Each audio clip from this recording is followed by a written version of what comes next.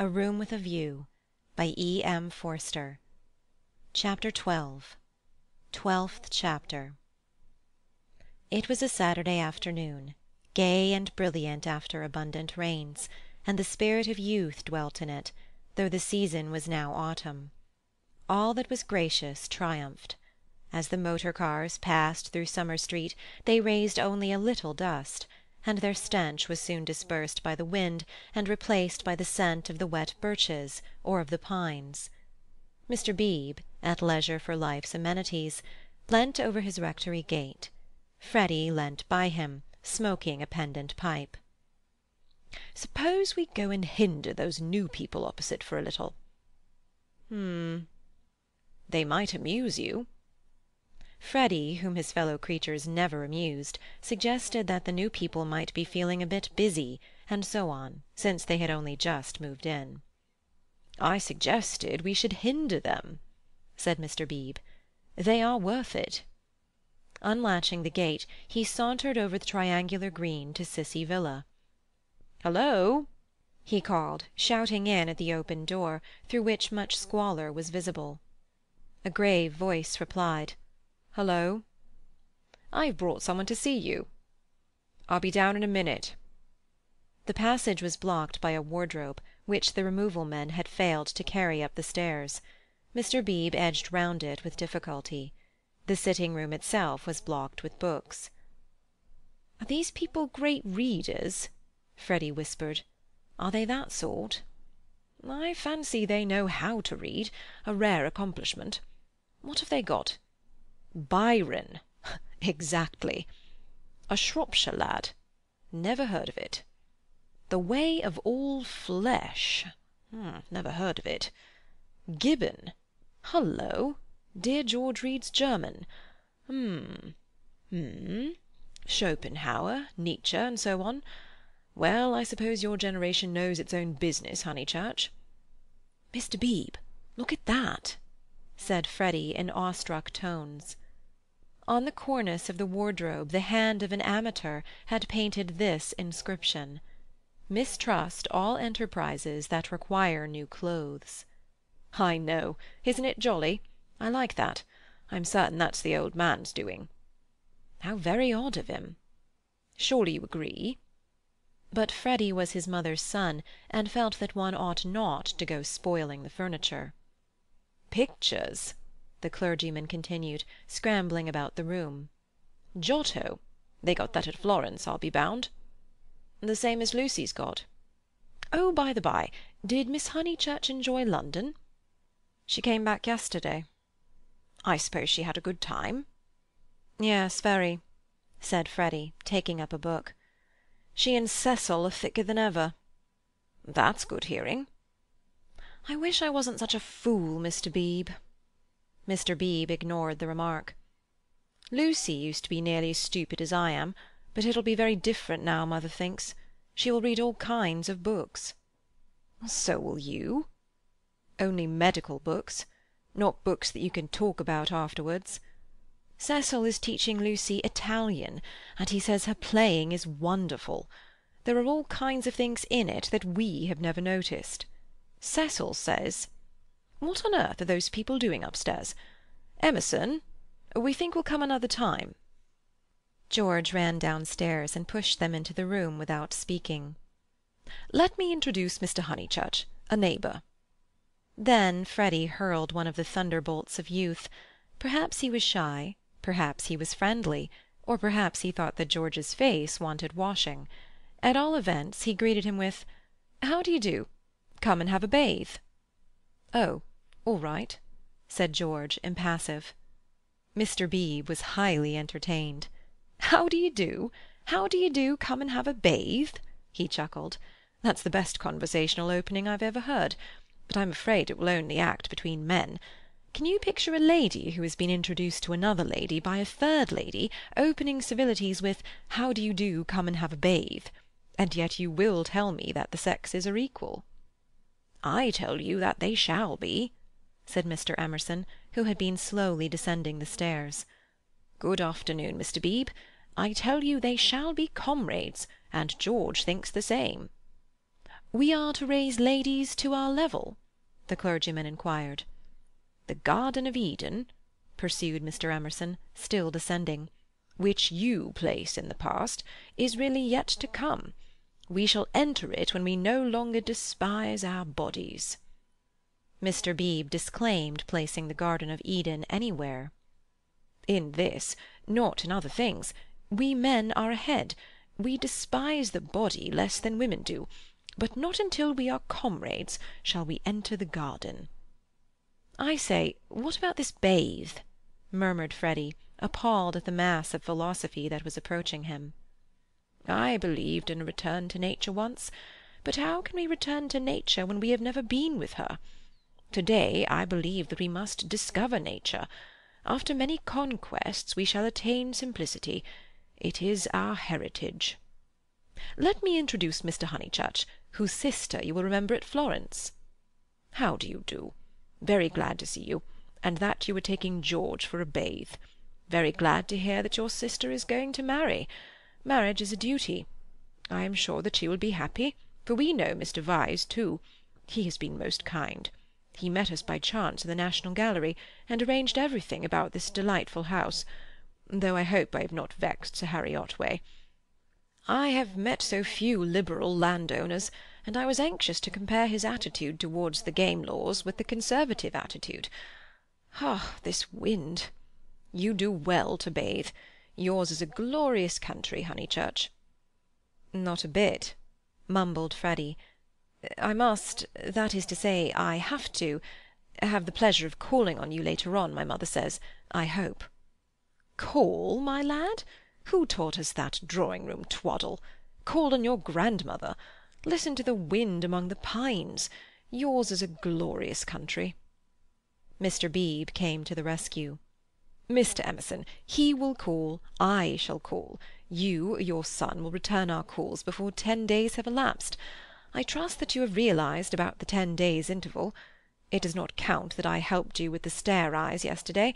It does not count that they are going to bathe this afternoon. Yes, go and bathe, George. Why do you dawdle talking? Bring them back to tea. Bring back some milk, cakes, honey. The change will do you good. George has been working very hard at his office. I can't believe he's well."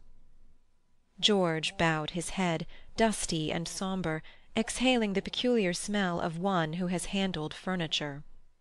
"Do you really want this bathe?" Freddy asked him. "It is only a pond, don't you know.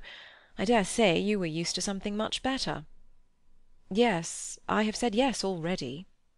Mr. Beebe felt bound to assist his young friend, and led the way out of the house and into the pine woods. How glorious it was!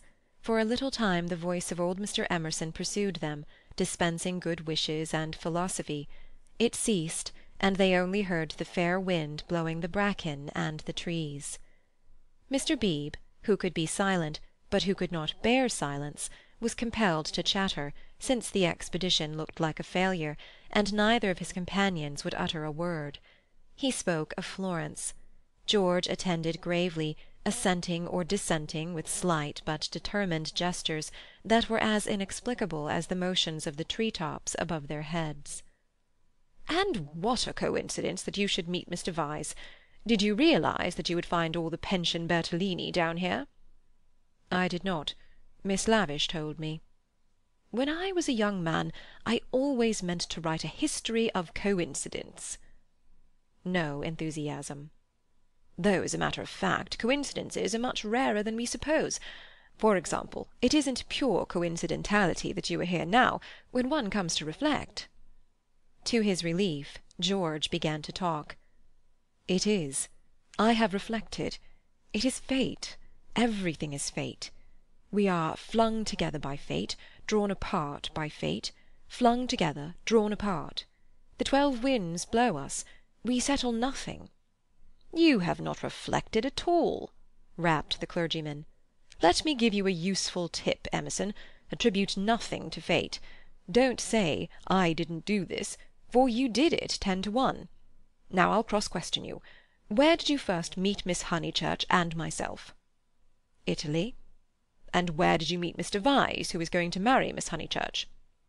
"National Gallery." looking at Italian art.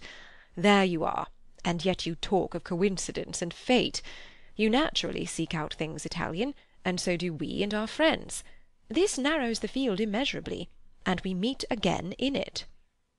"It is fate that I am here," persisted George. "But you can call it Italy if it makes you less unhappy." Mr. Beebe slid away from such heavy treatment of the subject, but he was infinitely tolerant of the young, and had no desire to snub George. "And so for this, and for other reasons, my history of coincidence is still to write." Silence. Wishing to round off the episode, he added, "We are all so glad that you have come." Silence. "Here we are," called Freddy. "Oh, good!" exclaimed Mr. Beebe, mopping his brow. "In there's the pond. I wish it was bigger," he added apologetically. They climbed down a slippery bank of pine-needles. There lay the pond set in its little alp of green, only a pond, but large enough to contain the human body, and pure enough to reflect the sky. On account of the rains, the waters had flooded the surrounding grass, which showed like a beautiful emerald path, tempting the feet towards the central pool. "It's distinctly successful as ponds go," said Mr. Beebe. "No apologies are necessary for the pond." George sat down where the ground was dry, and drearily unlaced his boots. "Aren't those masses of willow herb splendid? I love willow herb and seed. What's the name of this aromatic plant?" No one knew, or seemed to care. "These abrupt changes of vegetation, this little spongeous tract of water-plants, and on either side of it all the growths are tough or brittle. Heather, bracken, hurts, pines. Very charming, very charming." "Mr. Beebe, aren't you bathing?" called Freddy as he stripped himself. Mr. Beebe thought he was not. "Water's wonderful!" cried Freddy, prancing in.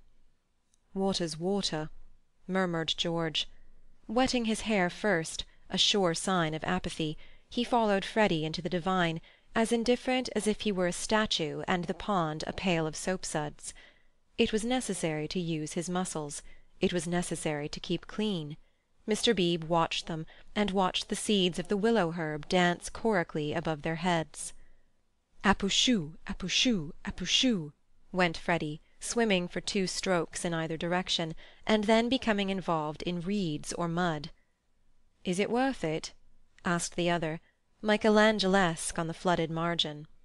The bank broke away, and he fell into the pool before he had weighed the question properly. "Here! Poof! I've swallowed a pollywog. Mr. Beebe, water's wonderful. Water's simply ripping." "Water's not so bad," said George, reappearing from his plunge, and spluttering at the sun. "Water's wonderful. Mr. Beebe, do." "Apouchou! Couf!" Mr. Beebe, who was hot, and who always acquiesced where possible, looked around him. He could detect no parishioners except the pine-trees, rising up steeply on all sides, and gesturing to each other against the blue. How glorious it was! The world of motor-cars and rural deans receded illimitably. Water, sky, evergreens, a wind, these things not even the seasons can touch, and surely they lie beyond the intrusion of man. "I may as well wash too." And soon his garments made a third little pile on the sward, and he too asserted the wonder of the water. It was ordinary water, nor was there very much of it, and, as Freddy said, it reminded one of swimming in a salad. The 3 gentlemen rotated in the pool breast-high, after the fashion of the nymphs in Götterdammerung. But either because the rains had given a freshness, or because the sun was shedding the most glorious heat, or because 2 of the gentlemen were young in years and the 3rd young in the spirit, for some reason or other a change came over them, and they forgot Italy and botany and fate. They began to play. Mr. Beebe and Freddy splashed each other. A little deferentially they splashed George. He was quiet. They feared they had offended him. Then all the forces of youth burst out. He smiled, flung himself at them, splashed them, ducked them, kicked them, muddied them, and drove them out of the pool. "Race you round it, then," cried Freddy, and they raced in the sunshine, and George took a short cut and dirtied his shins, and had to bathe a second time. Then Mr. Beebe consented to run, a memorable sight. They ran to get dry, they bathed to get cool, they played at being Indians in the willow herbs and in the bracken, they bathed to get clean. And all the time 3 little bundles lay discreetly on the sward, proclaiming, "No, we are what matters. Without us shall no enterprise begin. To us shall all flesh turn in the end." "A try, a try!" yelled Freddy, snatching up George's bundle and placing it beside an imaginary goal-post. "Soccer rules," George retorted, scattering Freddy's bundle with a kick. "Goal! Goal! Pass!" "Take care my watch!" cried Mr. Beebe. Clothes flew in all directions. "Take care my hat! No, that's enough, Freddy. Dress now. No, I say." But the 2 young men were delirious. Away they twinkled into the trees, Freddy with a clerical waistcoat under his arm, George with a wide-awake hat on his dripping hair. "That'll do!" shouted Mr. Beebe, remembering that after all he was in his own parish. Then his voice changed as if every pine-tree was a rural dean. "Hi! Steady on! I see people coming, you fellows!" Yells and widening circles over the dappled earth. "Hi! Hi! Ladies!" Neither George nor Freddy was truly refined. Still, they did not hear Mr. Beebe's last warning, or they would have avoided Mrs. Honeychurch, Cecil, and Lucy, who were walking down to call on old Mrs. Butterworth. Freddy dropped the waistcoat at their feet, and dashed into some bracken. George whooped in their faces, turned, and scudded away down the path to the pond, still clad in Mr. Beebe's hat. "Gracious alive!" cried Mrs. Honeychurch. "Whoever were those unfortunate people? Oh, dears, look away! And poor Mr. Beebe, too. Whatever has happened?" "Come this way immediately," commanded Cecil, who always felt that he must lead women, though he knew not whither, and protect them, though he knew not against what. He led them now towards the bracken where Freddy sat concealed. "Oh, poor Mr. Beebe! Was that his waistcoat we left in the path? Ah, Cecil, Mr. Beebe's waistcoat!" "No business of ours," said Cecil, glancing at Lucy, who was all parasol and evidently minded. "I fancy Mr. Beebe jumped back into the pond." "This way, please, Mrs. Honeychurch. This way." They followed him up the bank, attempting the tense yet nonchalant expression that is suitable for ladies on such occasions. "Well, I can't help it," said a voice close ahead, and Freddy reared a freckled face and a pair of snowy shoulders out of the fronds. "I can't be trodden on, can I?" "Oh, good gracious me, dear, so it's you! What miserable management! Why not have a comfortable bath at home, with hot and cold laid on? Look here, mother, a fellow must wash, and a fellow's got to dry, and if another fellow— Dear, no doubt you're right as usual, but you are in no position to argue. Come, Lucy." They turned. "Oh, look! Oh, don't look! Oh, poor Mr. Beebe! How unfortunate again!" For Mr. Beebe was just crawling out of the pond, on whose surface garments of an intimate nature did float, while George, the world-weary George, shouted to Freddy that he had hooked a fish. "And me, I've swallowed one," answered he of the bracken. "I've swallowed a pollywog. It wriggleth in my tummy. I shall die. Emerson, you beast, you've got on my bags." "Hush, dears," said Mrs. Honeychurch, who found it impossible to remain shocked. "And do be sure you dry yourselves thoroughly first. All these colds come of not drying thoroughly." "Mother, do come away," said Lucy. "Oh, for goodness' sake, do come." "Hullo!" cried George, so that again the ladies stopped. He regarded himself as dressed. Barefoot, bare-chested, radiant and personable against the shadowy woods, he called, "Hullo, Miss Honeychurch! Hullo!" "Bow, Lucy, better bow. Whoever is it, I shall bow." Miss Honeychurch bowed. That evening and all that night the water ran away. On the morrow the pool had shrunk to its old size and lost its glory. It had been a call to the blood and to the relaxed will, a passing benediction whose influence did not pass, a holiness, a spell, a momentary chalice for youth. End of chapter 12.